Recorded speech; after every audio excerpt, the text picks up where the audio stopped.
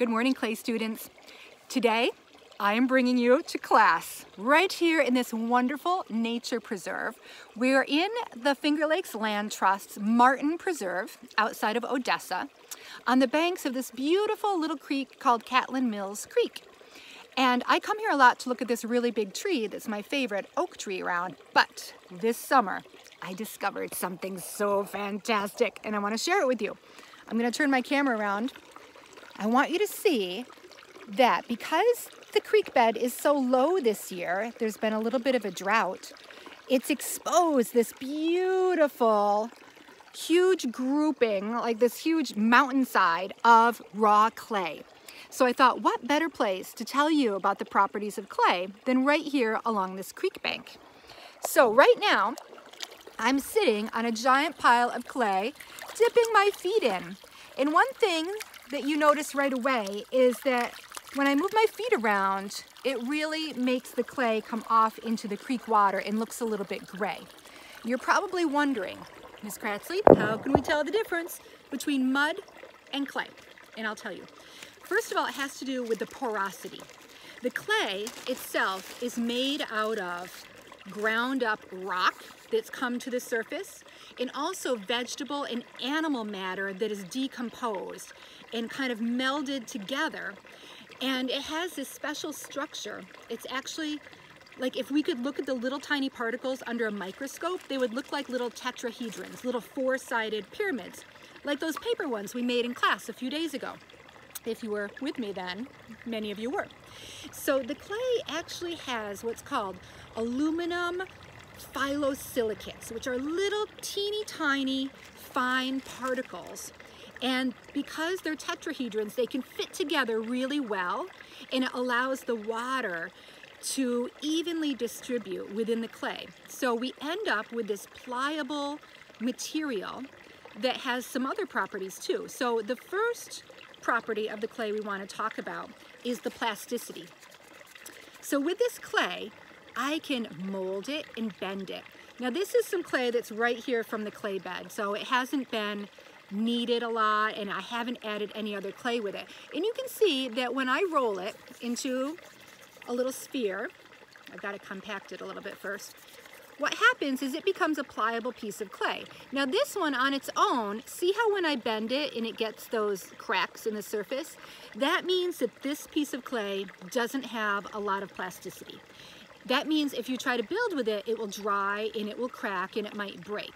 So you need to change the plasticity. You might need to add more water, or we might need to blend this clay in with another clay. Sometimes different clay bodies have different properties.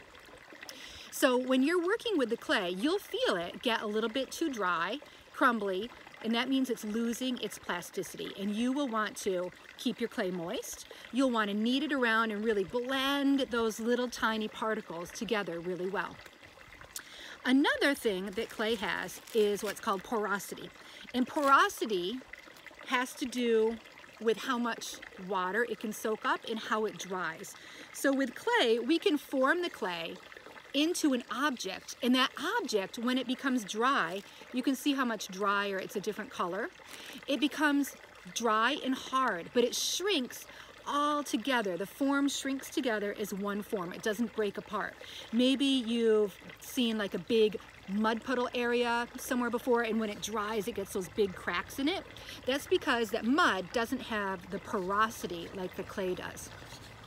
So this clay we call greenware.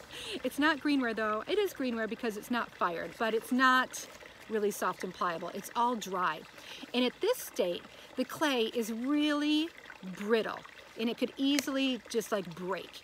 And all of you will probably have the experience this year of your clay breaking.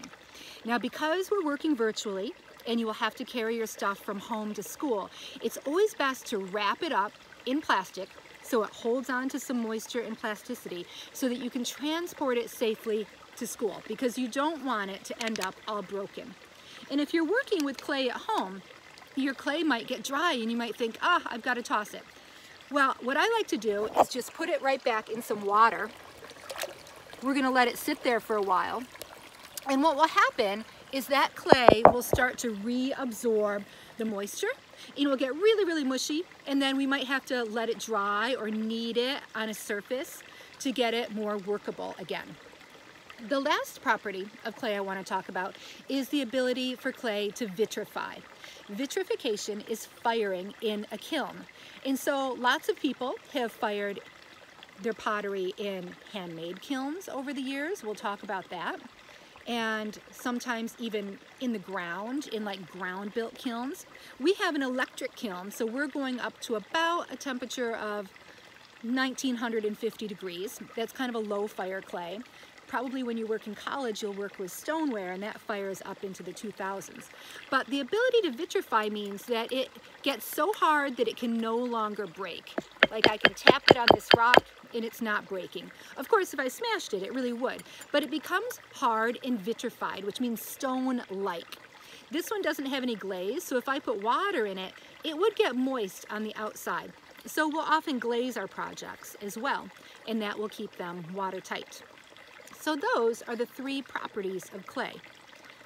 Plasticity, how moist it is, how pliable, how movable and bendable. That's really important. We'll talk about plasticity all year long.